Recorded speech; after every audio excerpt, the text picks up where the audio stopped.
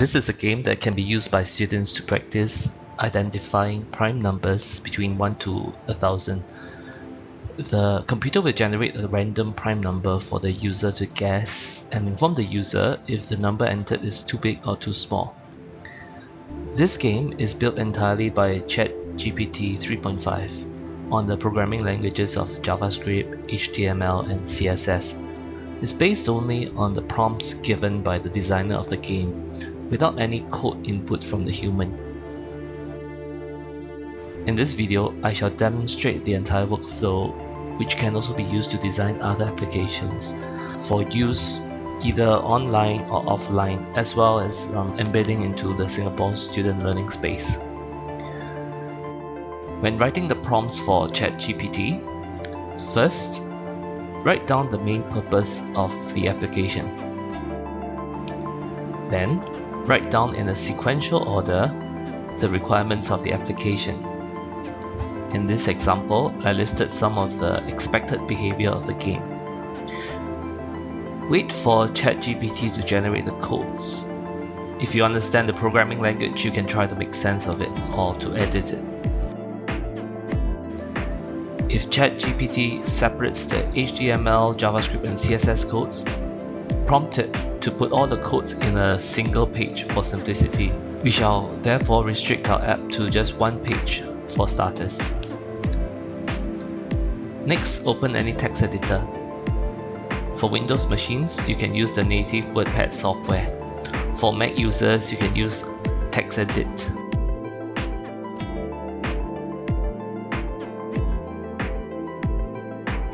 Copy the codes from ChatGPT and paste them into the text editor.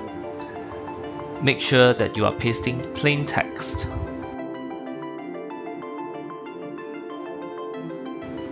When saving the file, label it as index.html.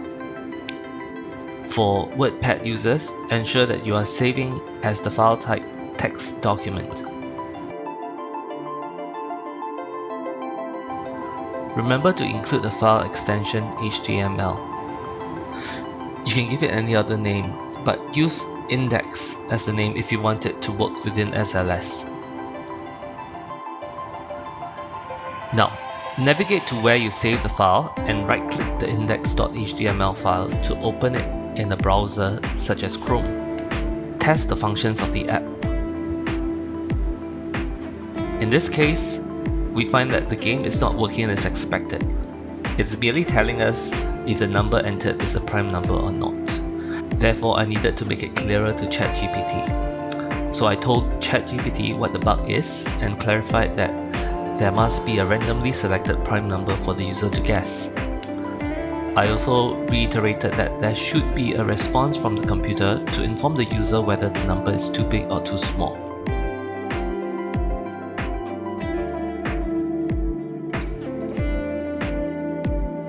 I went through a couple more iterations.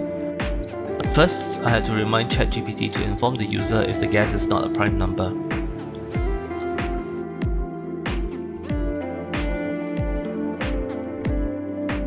After pasting and saving the codes into the index file, I tested it again. This time, it is able to generate a prime number.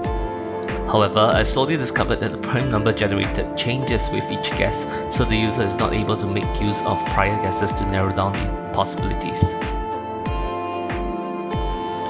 So I went back to ChatGPT to inform it of the bug. After another iteration, the game is working properly. Only now do I ask ChatGPT to beautify the app. I want to include some CSS styles to improve the aesthetics, as well as to make the list of guesses run vertically. When I'm satisfied with the app, I would either host it on a free web host such as GitHub or Amazon Web Services as free buckets for students to access via a web link. Please refer to the links in the comments below. I can also open the index file directly from my computer and use it in class with a projector. If I want to include it as part of a SLS package, I would compress the index file in a zip folder.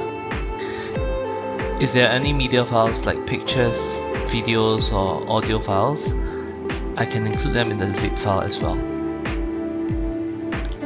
The zip folder can be uploaded as a file from your device.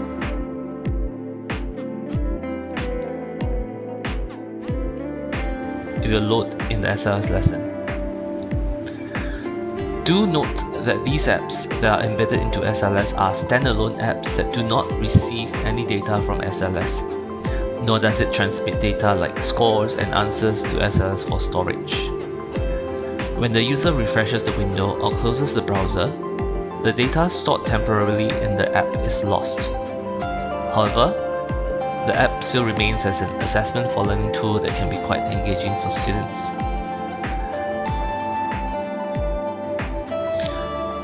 Now that you have seen how a simple game like this is done, you can try your hand at creating other apps such as games, interactive graphs, simulations, and so on.